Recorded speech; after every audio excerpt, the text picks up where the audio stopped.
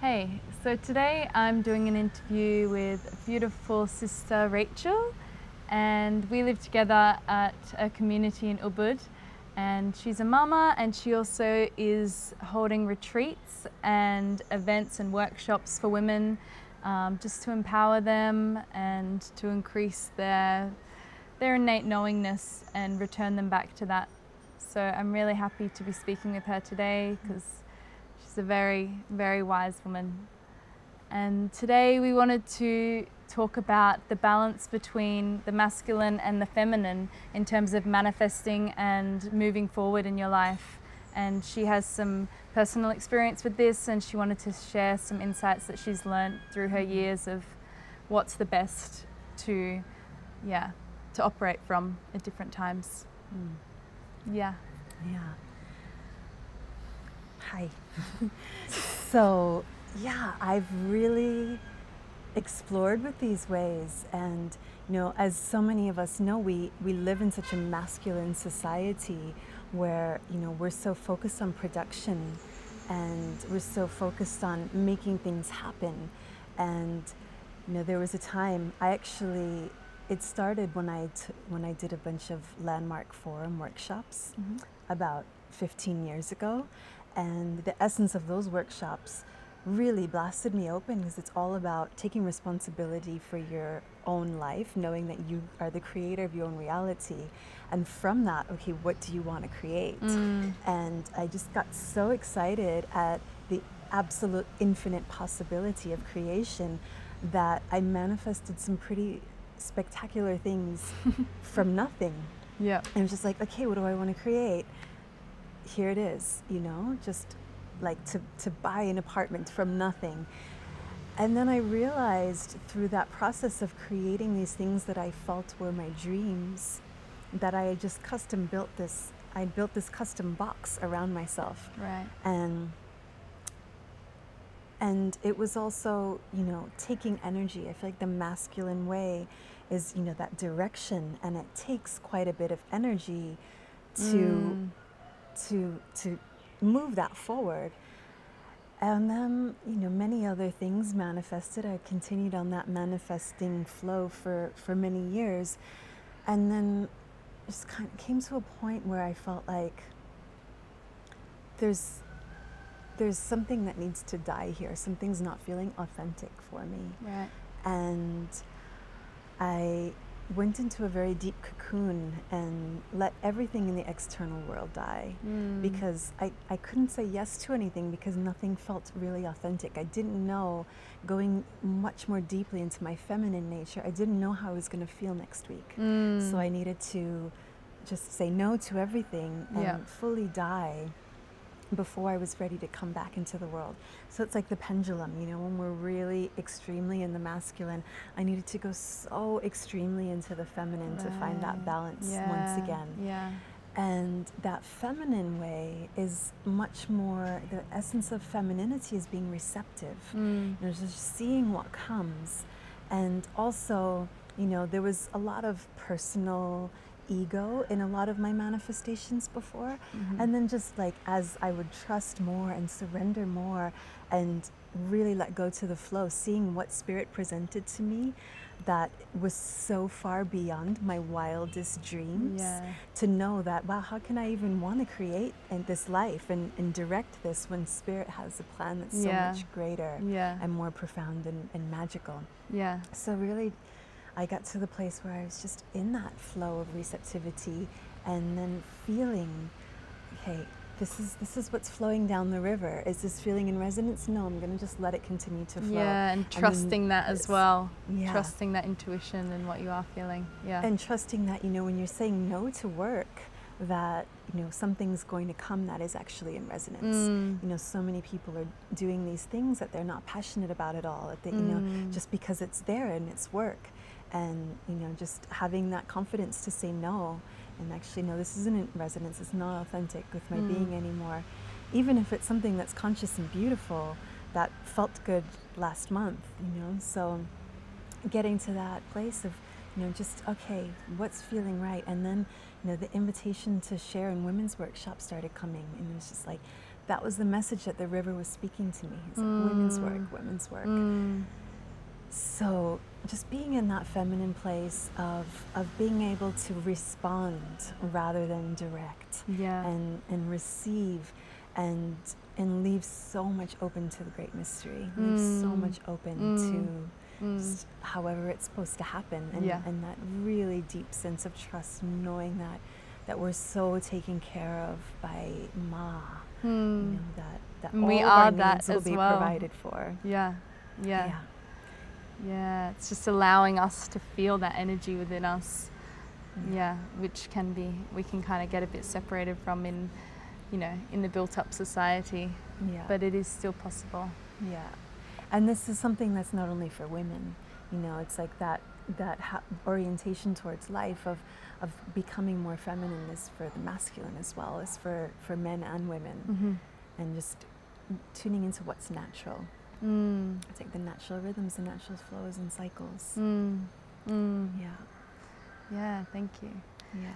And I also wanted to ask you a bit about kind of practical ways of feeling emotion in your body, and I know that, you know, correlates to the feminine expression as well, but what have you found really beneficial in, you know, allowing your body to feel everything that it's going through?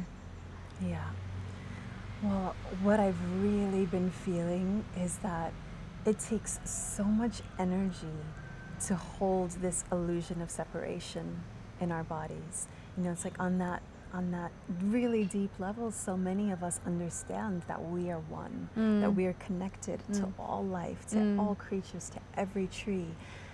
But we're living in this world of duality and separation, and we're holding so much of that in our bodies, in this tension of, you know, how much energy it takes to hold together this armor of protecting yourself from other people, protecting yourself from truly experiencing and giving and receiving love, because we're stuck in this fear. And, you know, everybody is holding some aspect of that illusion of separation in their bodies. And as we become more and more conscious, we start to unravel and discover where it's stuck. And, you know, some movement practices are so profound because we get to, in that natural feminine way, uncover where it is. You know, that the masculine, like the masculinity of yoga in this world right now is like, you know, there's like, it can be very robotic and very focused on just getting it right, and the alignment, and, you know, just like, and getting to the next level and the next position and all of these things. It's so masculine.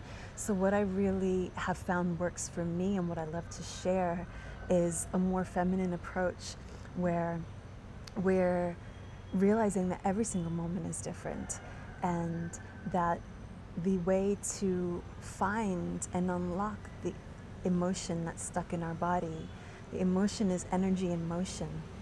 And because of all the conditioning that we have in society of people telling us that no, women are not supposed to be this way, or girls are not supposed to be this way, or it's not appropriate to be angry, or, you know, your parents, when you're just so full of joy and want to laugh, at some point they told you to be quiet because the adults are doing something. So there's so much stuck energy in our bodies, you know, joy as well as trauma and anger and, you know, all of these things. So just to be present, you know, just to take the time to feel what's happening inside of your body. And that's something that, you know, in the practices that I share, so many people say, wow, I've never just taken the time to feel. You know, just to be present. We're always on to the next thing, onto the next thing. And, you know, because life is so big and there's so much to feel, we've become experts at numbing ourselves. It's almost too much, you know, so we just want to separate from it. Exactly. Yeah, I know that I've had that's a big, like, natural response for my body, and it's taken a while to actually, when I do feel something's up, to really sit and, you know, do the movement or do the sounds, or, you know, whatever practical response I need to do to allow myself to come back into balance. And we all do it all the time. It's just like, you know, there's something happening, and then you go and you want to go on the internet and turn on Facebook, you know, just like these distractions that are taking us away from the truth and what's real. Yeah.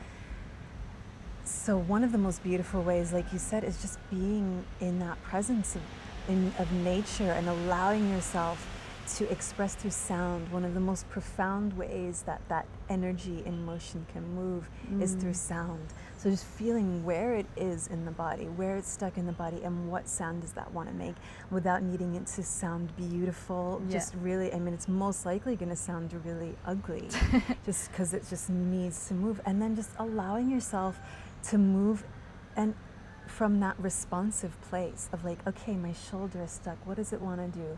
Okay, it wants to move like this. Okay, my neck needs to move like this in order to find some release and freedom, and just to like allow yourself to have that time. And one thing that really helps me as well is doing it with music, with really loud music, in a place where I feel okay to express. I feel like I don't have to worry about anybody else disturbing anyone else. So like close the doors and turn the music really loud and allow yourself to scream and express and shake and move the energy out.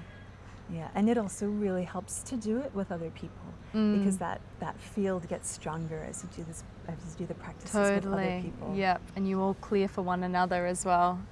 Yeah, beautiful. Yeah, that's a really amazing point, and I'd really recommend anyone watching this video to try that out. Creates a lot of healing, and you really don't realize how much you have stuck inside. And I think females, even more than males, are just internalized so much, and like we naturally hold on to so much because we are so receptive, and very intuitive, so we kind of pick up on so much. And you may not realize why you're having some sort of, you know, imbalance in your body, but instead of, you know, taking a medicine or, you know, doing the surface sort of physical stuff, maybe I think the practice that we're trying to talk about is going deeper than that and into the emotion and into where is this coming from, what is it, see it clearly, and then, you know, use physical practices to get it out. So, and even 5 minutes a day. You know, even 5 minutes a day. Sometimes, you know, we have this idea that, you know, it's going to take a lot of time, or we don't have the time. But, you know, as a regular practice, just a few minutes a day really helps. Set aside that time. It'll definitely be worth it, either at night before you go to bed or in the morning if that works better for you in your schedule, or any time. Just allow yourself that time to rebalance and feel where you're at. So one last question I wanted to ask you is, if you could give a message to your 15-year-old self from something that you've learnt in, you know, your current state now or through your journey, what would it be? I know it's a big one, so feel into it. I'm sure there's many things. Many things. I think trusting, you know, it's like as many times as I've been in fear and then seen what happens when I completely let go. It's like every time that happens, something more amazing opens. So being in that place of trusting that magic's going to unfold, and that I don't have to control anything. That magic in the ways that I least expect it are going to come. Really honoring my body temple, and, you know, doing the things that I know that I need to do to take care of myself. I'll just leave it there. Thank you. I hope you really gained something from this little interview today and are inspired to implement these little practical ways of feeling more in your body and being receptive more to where the emotions and where the discomfort is coming from. Did you have anything else you wanted to share? No, that's No? all. Okay. Thank you, Chloe. Pleasure. Subscribe to this YouTube channel if you want to see more videos like this. I'm going to be updating it pretty regularly and keeping on finding more inspiring women to share really potent truths that you need to know. So have a beautiful day and thank you so much.